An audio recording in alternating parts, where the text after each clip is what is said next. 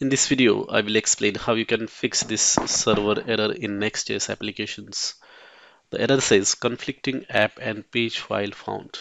App slash page.tsx and pages slash index.tsx. Please remove one to continue.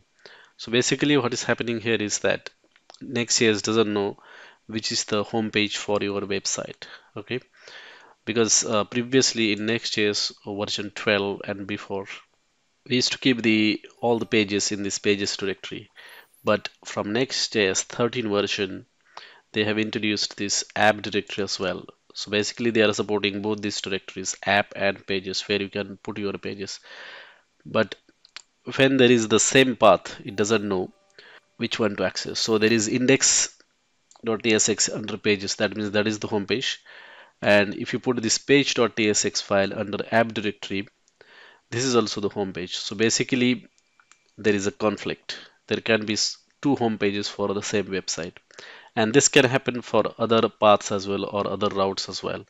So what you need to make sure is that you need to make sure that there should not be two routes with the same path. Okay, so either you can rename them or you can remove them. So basically now to fix this, what I'm gonna do is that I'm gonna remove one of these files because I can't have two home pages for my website. So let us do that.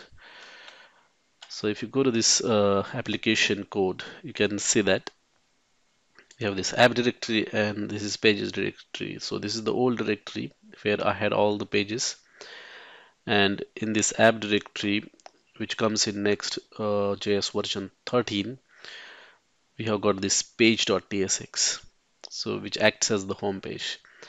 So if I just remove this, what will happen is that Next.js will go and check in this particular directory, pages directory, and fetch that home page for us, that is index.tsx. So I deleted that file from the app directory, page.tsx file. After that, you have to restart your server. If you don't restart, then the issue will not be fixed. Now if you go to the localhost and if you refresh this, and now you can see that this home page is being loaded from the pages directory. Okay, that's it. That's how you can fix this kinds of errors. Thanks for watching.